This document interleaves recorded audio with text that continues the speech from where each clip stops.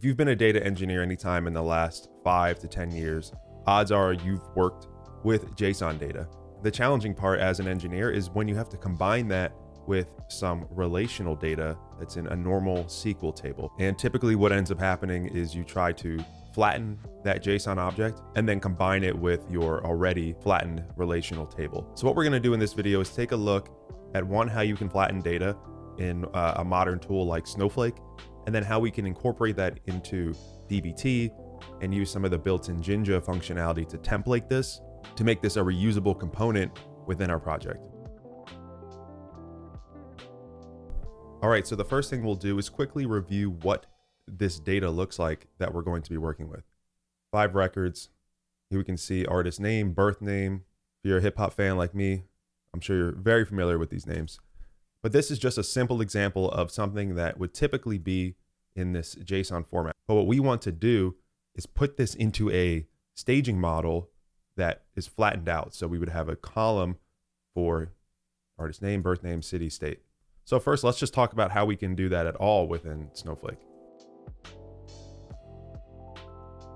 And the way it works is like this. Do a comma, and the term is lateral flatten. And then in parentheses, you put input. And for us, the input here will be that JSON column. In our case, it's artist data. So I'll put artist data.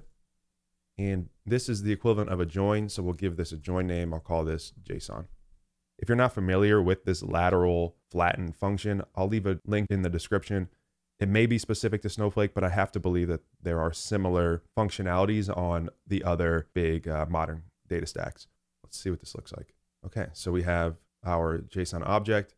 Here's the original table right here, these 2 columns. And then we can see Snowflake flattened this for us and gives us some columns here.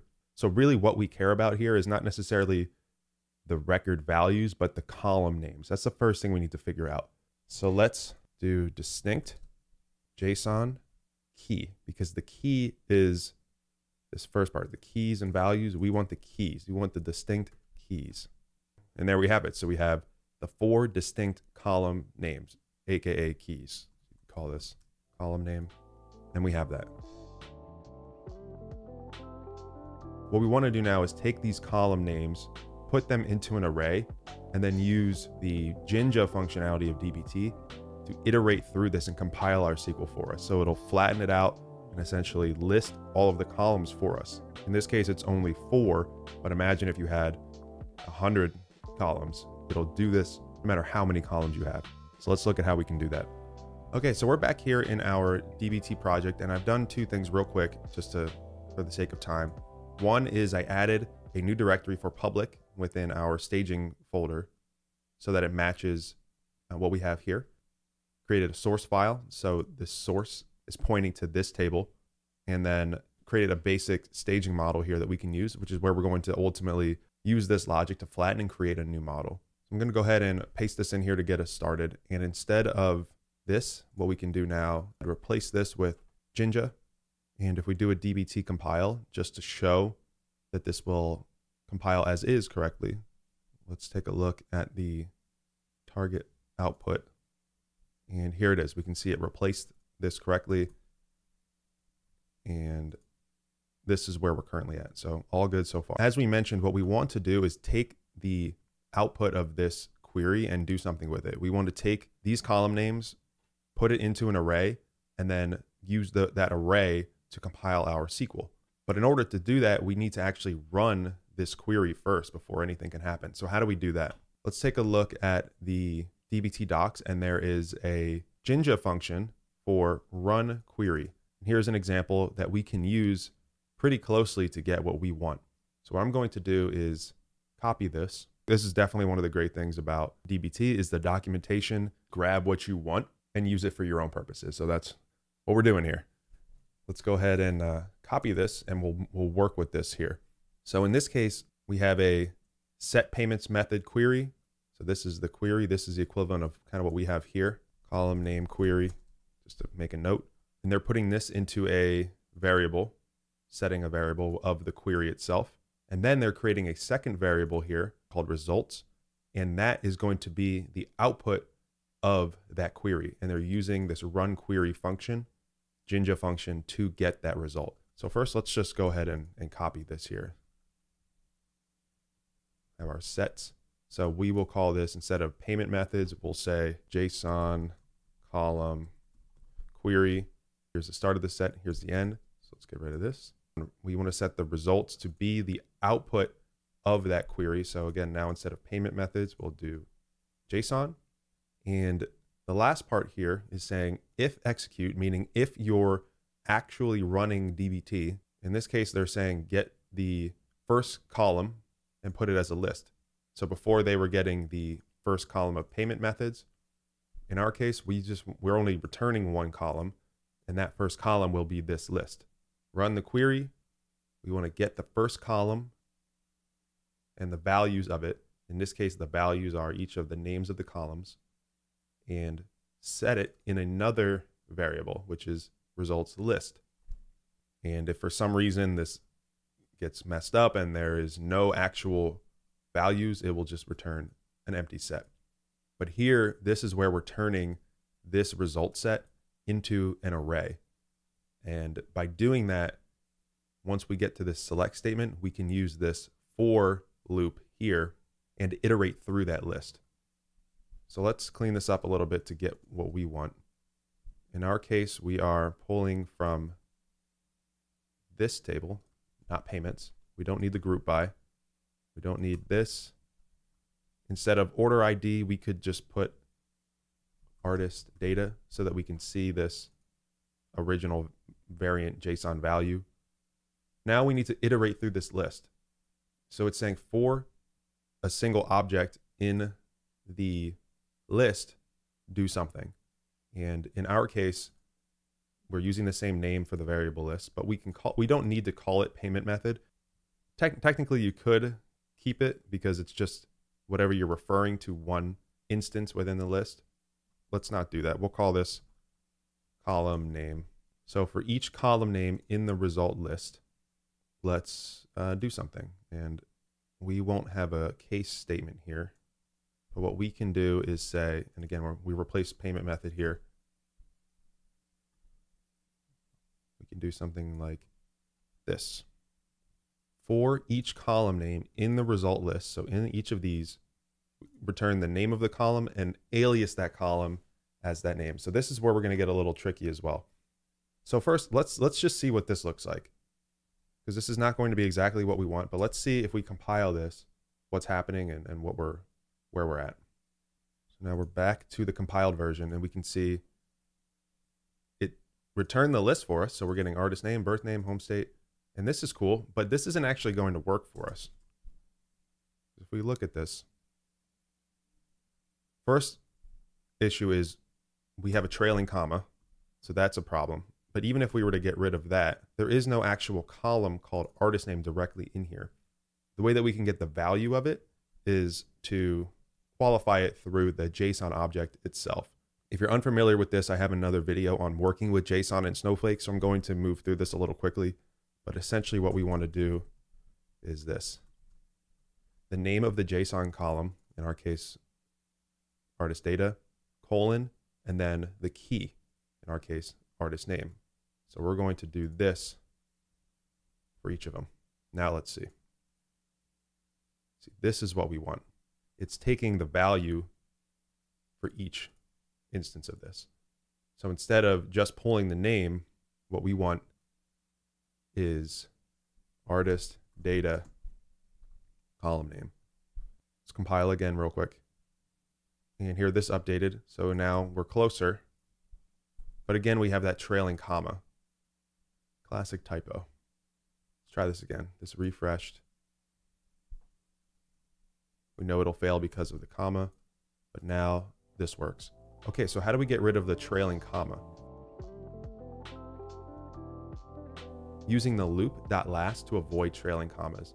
And again, this is something that's built in, and we can just copy this right here. So let's go here. And essentially what this is going to do now is it's going to recognize if we're in a loop, and we are because we have this for loop right here. It's going to say if we're not in the last value in the loop, add a comma. And if that's not true, so if it is the last, it won't. So what this will do is return the result set with the commas the way that we want. Let's go ahead and compile. And here, now we can see it updated correctly. We no longer have that trailing comma, and we should be able to run this right away. Now, two last nuanced things is, one, you could decide you don't want these quotes here. So maybe you cast everything as a text, as a varchar, or you figure out what the actual data type is. That's outside the scope of this video. And so that's a quick change that we can do.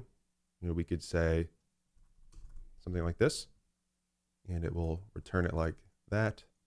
And now it looks a little bit cleaner. So now we've gone from this to dynamically returning each value in a new column in a fairly clean way.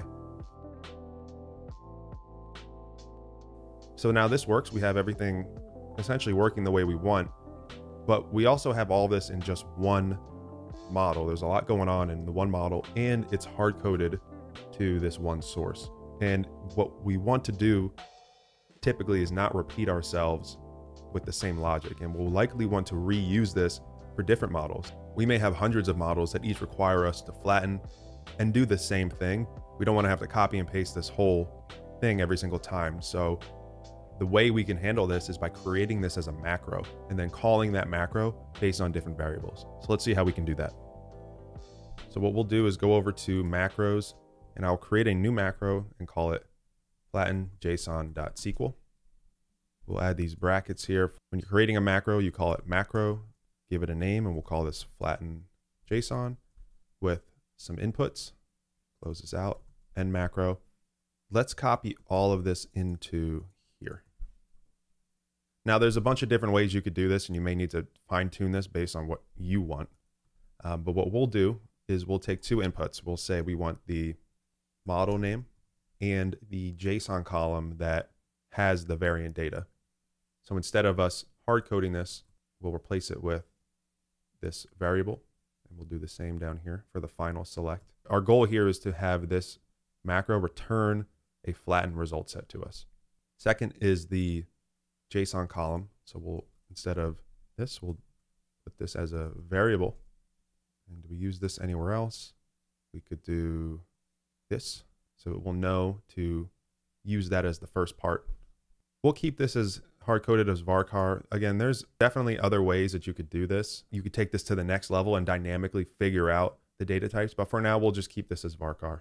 And that should be it. So let's give this a shot. Let's see what happens here. Let's go back to our model. And instead of all of this stuff here, what we will instead do is just call this macro. So our macro is called Flatten JSON, and we're going to take two inputs.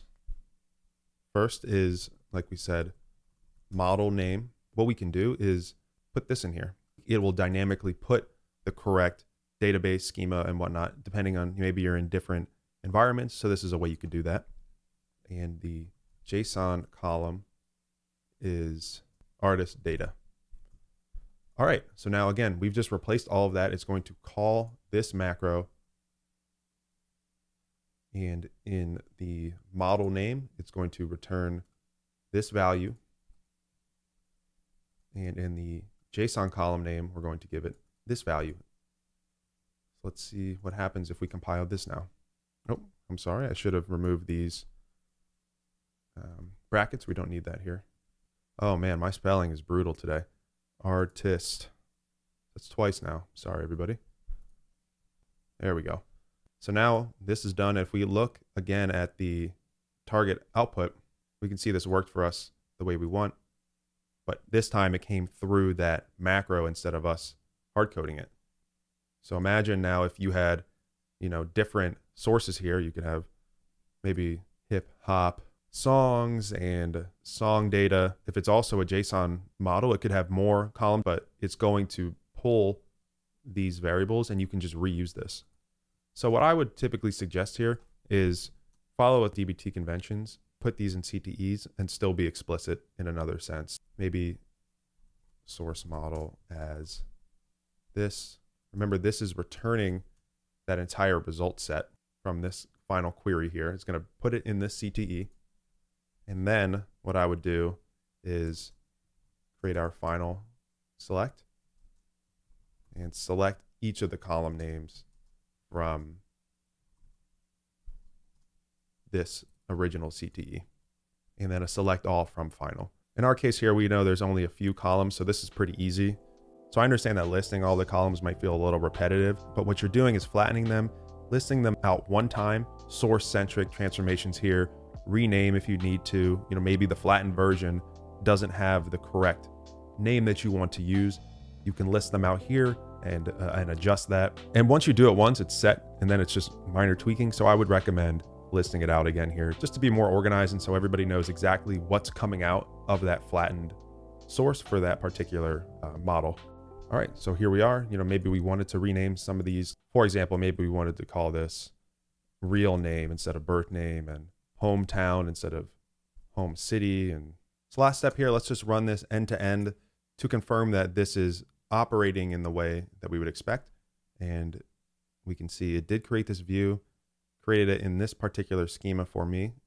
So let's come in here and take a look. If we go to analytics, if we go under here, we can see here it is. Staging public hip hop artists. Let's preview this.